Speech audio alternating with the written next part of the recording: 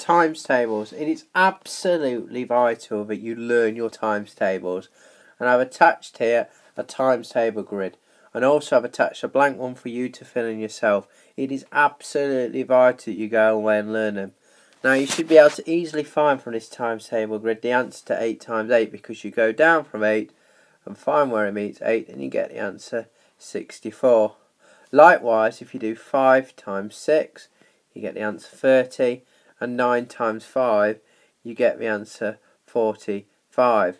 Now there are several little tricks for finding your times tables using your hands, and I've attached a couple of videos connecting to YouTube on how to do this using your fingers, but it's absolutely vital that you learn your times table, because so many of the problems that you'll tackle involve using times tables.